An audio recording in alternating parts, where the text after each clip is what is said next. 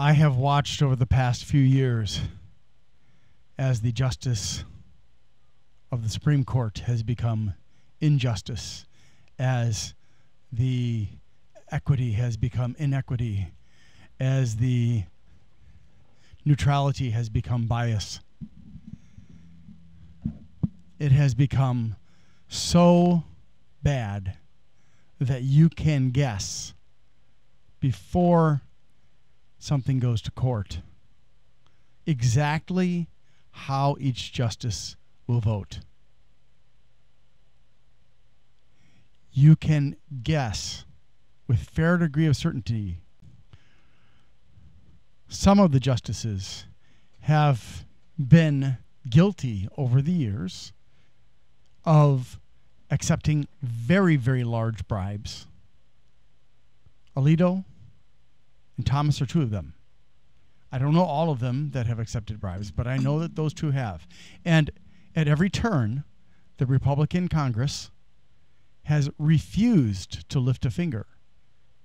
There are members who have gone up in front of Congress, like Mr. Whitehouse, literally that's his name, and have filed reports with evidence documenting the fraudulent behavior, documenting the lies, documenting the bribery from billionaires like Harlan Crow and others.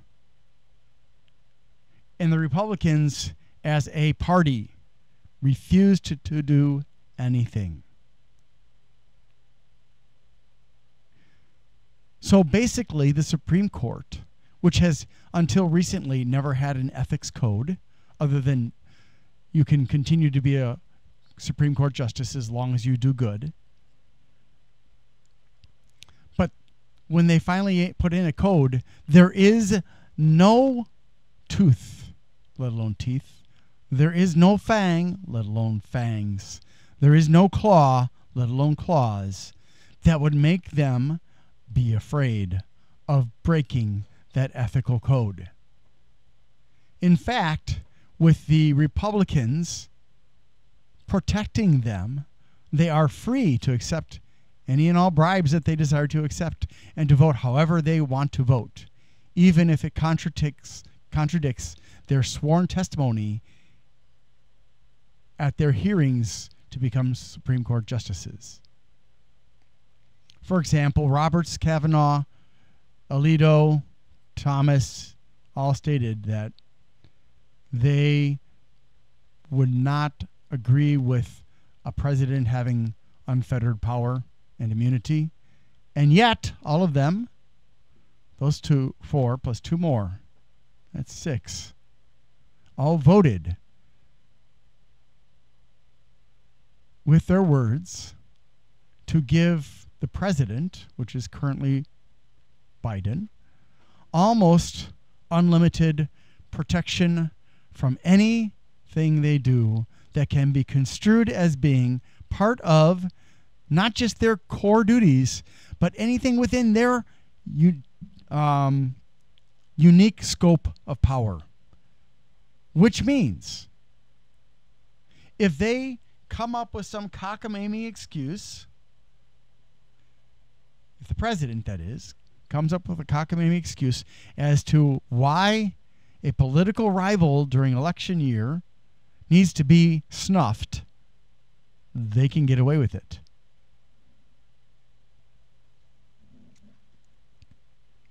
That means that if the president decides that he's irritated by the protesters, he can have the military or the Secret Service or the FBI or the NSA shoot into the crowd. Now, there is some ambiguity because the Supreme Court is a court of review, not first decision. And so they have returned to the district court decisions on what limitations there might possibly be, but they have actually mapped out some areas for which Trump is immune. We can only hope that the district courts will act swiftly, decisively, and in the best interests of this nation, of all the people, not just one party, not just one faction, to protect us all from tyranny. Because our founding fathers did admit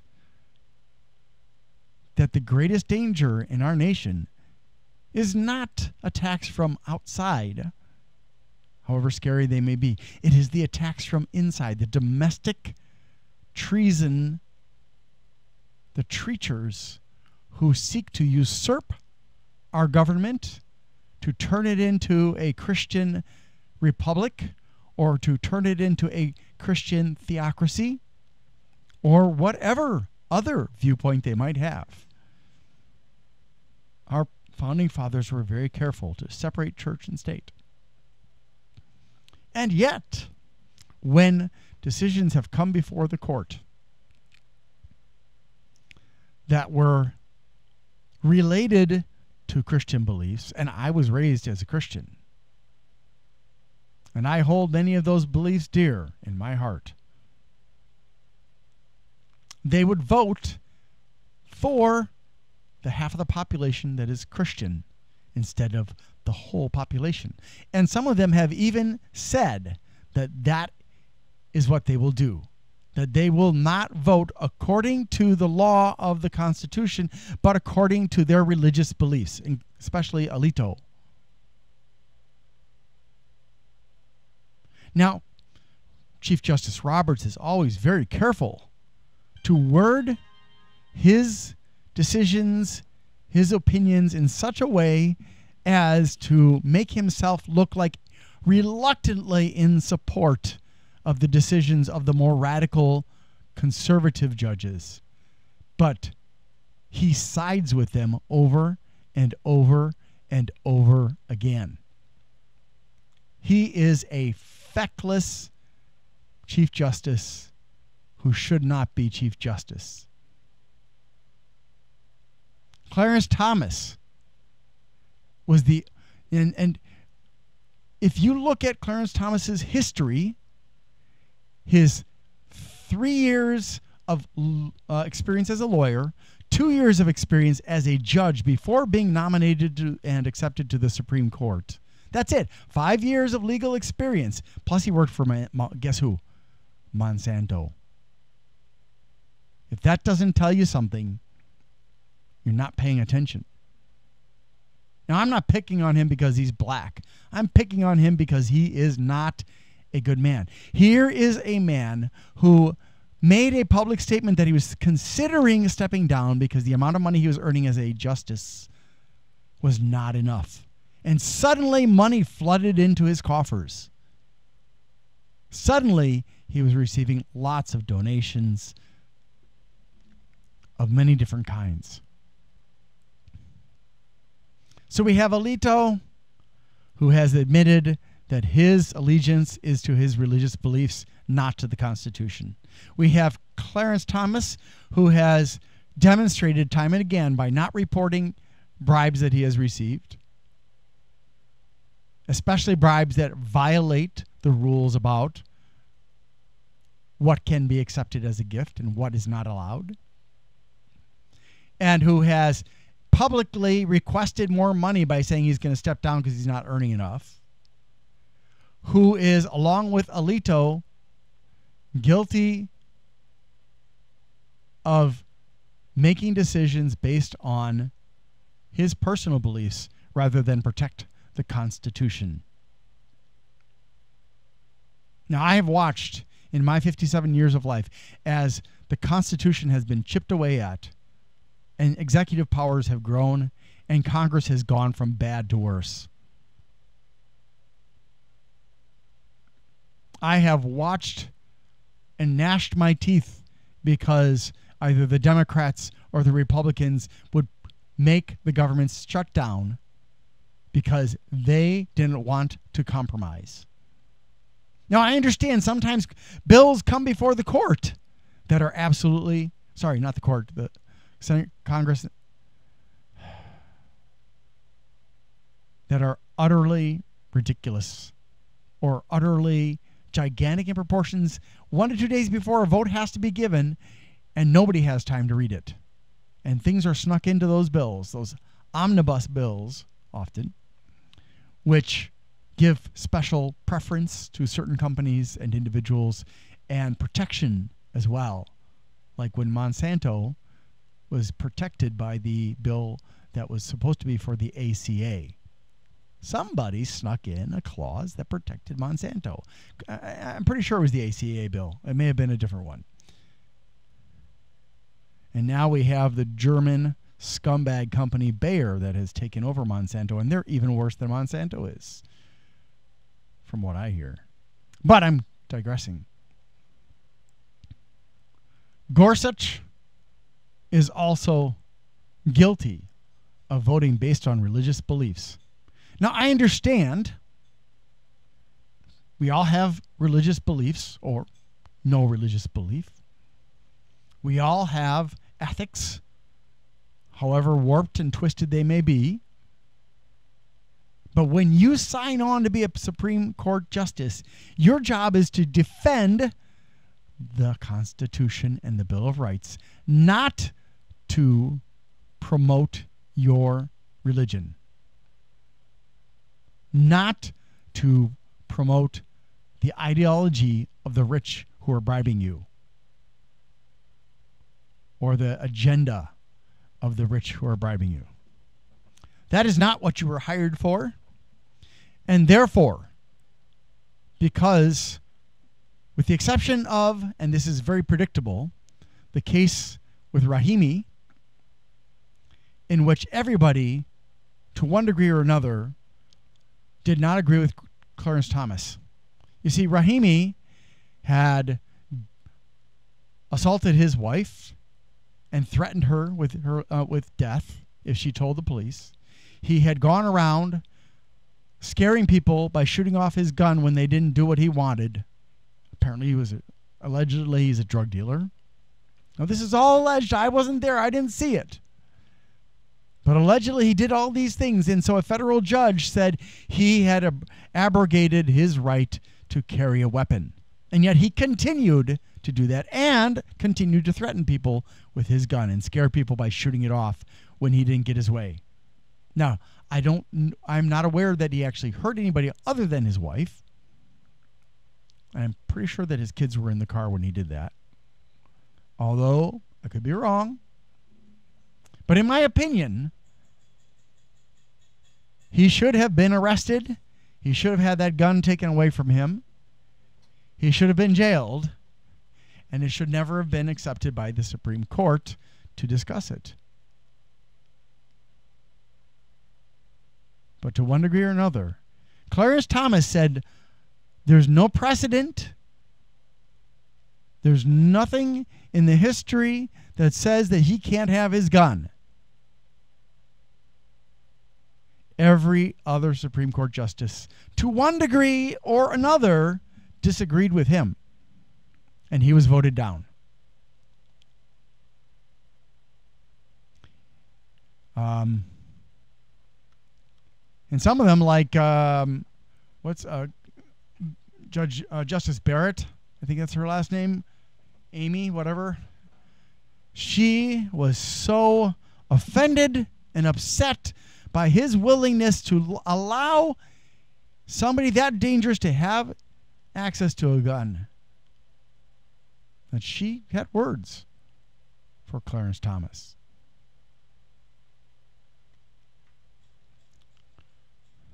Justices of the Supreme Court, I indict you on high crimes of treason, of abandoning the Constitution, of abandoning the Bill of Rights, of promoting one religion over all other religions, or rather I should say one sect, of promoting to excess the private interests of people with huge amounts of money who are never, ever, ever going to be satisfied because they are megalomaniacs and have other kinds of neuroses and psychoses that make them incapable of accepting that enough is enough.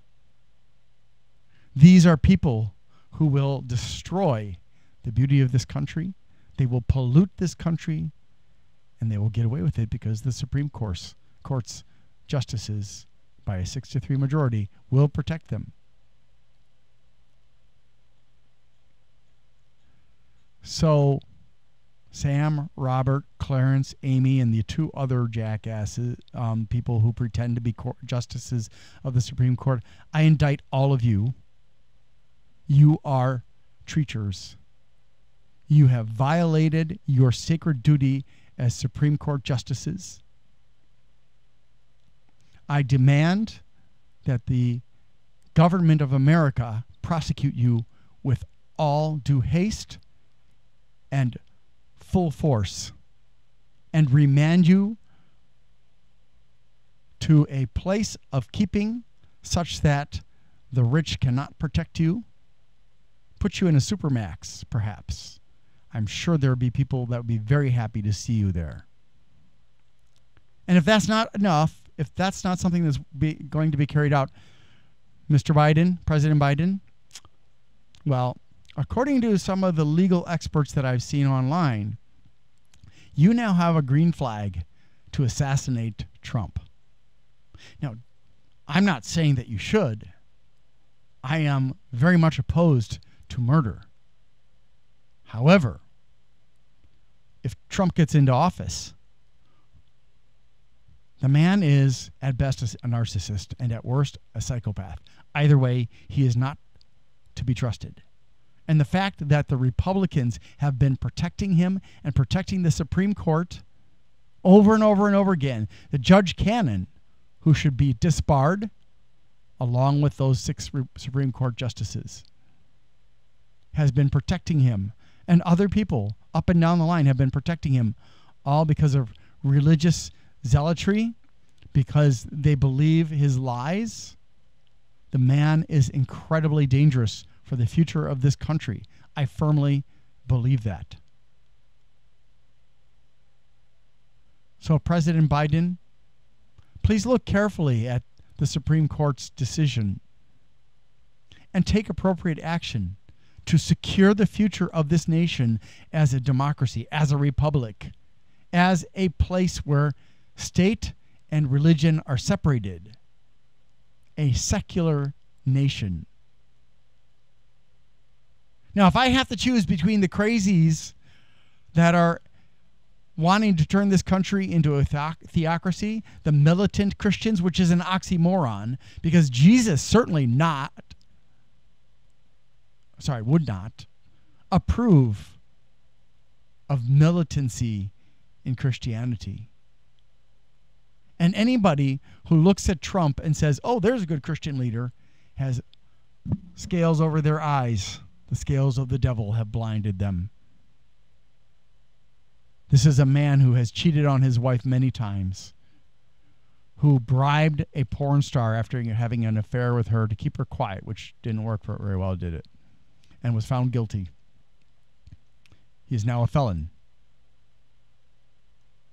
This is a man who told one of his heads of defense that he asked if can the protesters outside be shot.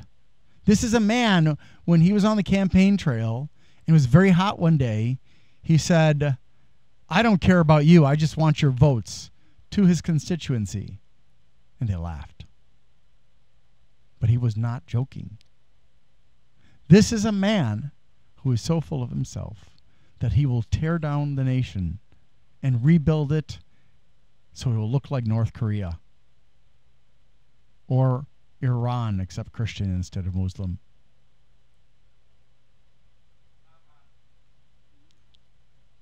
So I indict the Republican Party. Every party member in Congress and who has repeatedly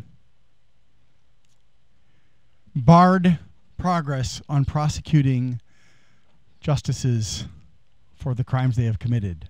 Every one of them I indict on crimes of treason.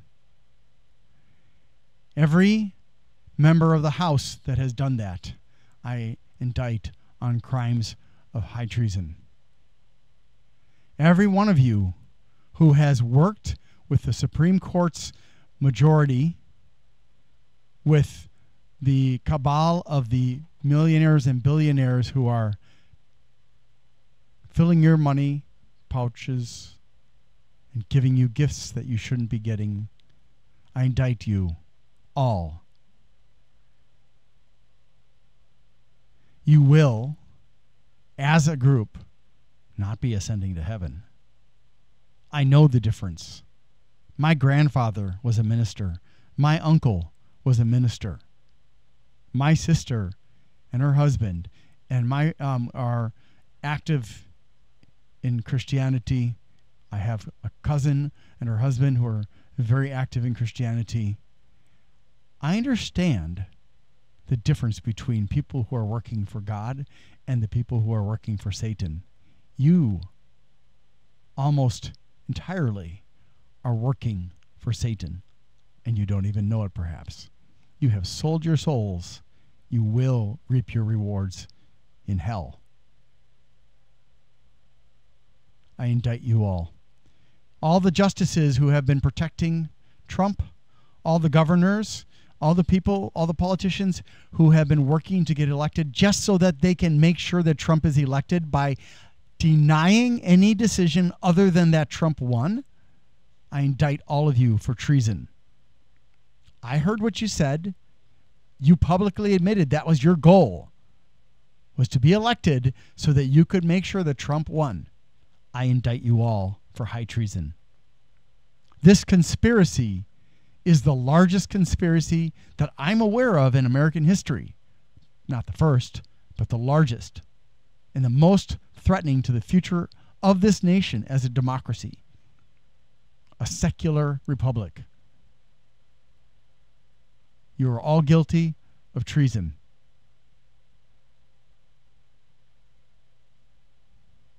I would say that may God have mercy on your souls, but I don't think you deserve that. I realize that there are people who are not going to agree with me. I invite you to look at the evidence dispassionately and carefully and ask yourself, if it's one thing for a nation to become a theocracy if there are checks and balances in place, but the people in the positions of power are taking away those checks and balances.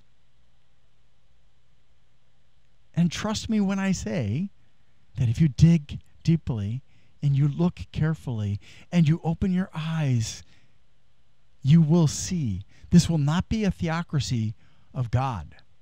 No, the people who are leading this movement of militant Christians are people who are after power, people who are angry, hateful, anti-Christians, antichrists.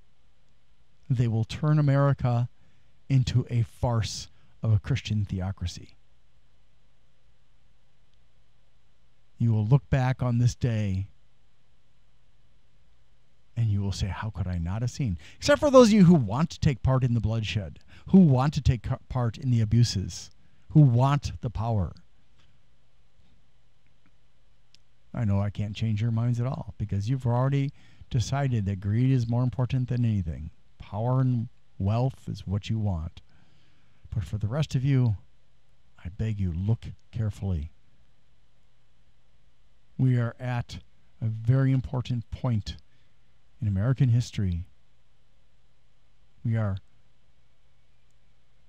2 years from the 250th anniversary of this country.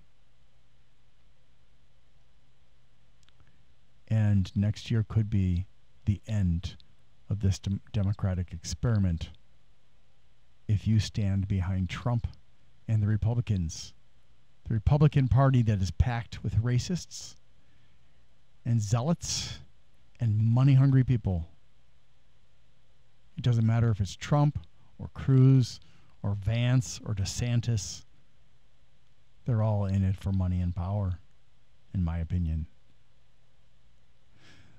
This message is my opinion based on the evidence that I can see on the evidence of 57 years of life minus the years that I don't remember anything about.